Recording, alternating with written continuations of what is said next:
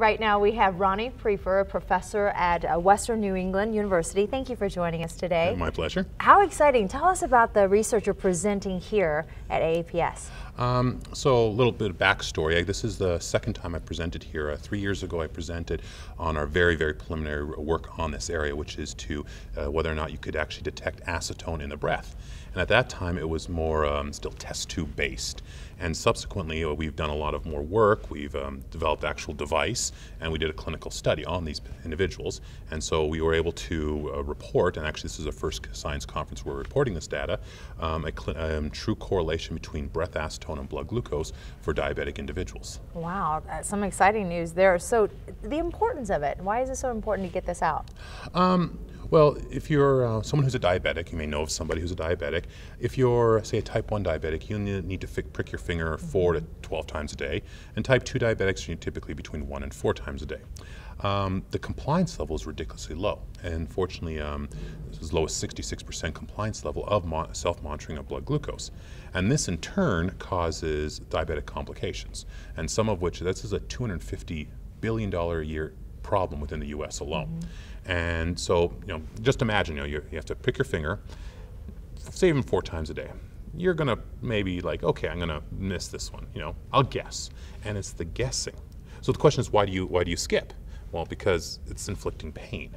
And knowing that you'll have to prick your finger 4 times a day, every day, for the rest of your life, you will tend to skip 1, 2, 3, who knows how many. And so your blood glucose levels go unchecked. And so therefore you're guessing or not even doing anything about it, and then complications happen. So developing a non-invasive way of monitoring your blood glucose could have dramatic effects on the lifestyle and the health of diabetic population. I'm sure we talked about this prior to the interview. My dad's diabetic, so it's great. It's wonderful to see the possibilities, more options out there. How does AAPS help propel your research? Well, as I mentioned, my first time I presented this work, again on the test tube level, this was at in San Antonio, the AAPS. And it allowed a lot of attention to be brought to this. We're not the only ones looking at non-invasive ways of doing it. A little sidebar for a moment, people have looked at breath acetone for years. The problem is always that we breathe out 100% humidity. And so trying to wean out parts per million of acetone single with water present is caused significant difficulties. And so that our technology is unique, that it actually requires the moisture in the breath to actually activate our sensor slides. So without moisture, it doesn't even work. You can pour pure acetone on our slides and it will not detect its presence.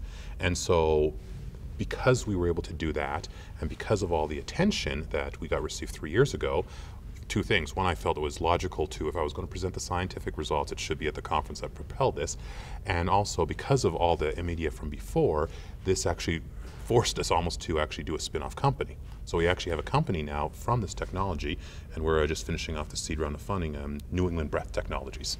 So we're actually very excited about that as well, because it's led to a lot of interest and a lot of potential financial rewards for us, but also for the diabetic population as a whole. A lot of exciting news as a whole. Thank you, Professor Priefer, for taking the time to talk with us today. My pleasure, my pleasure.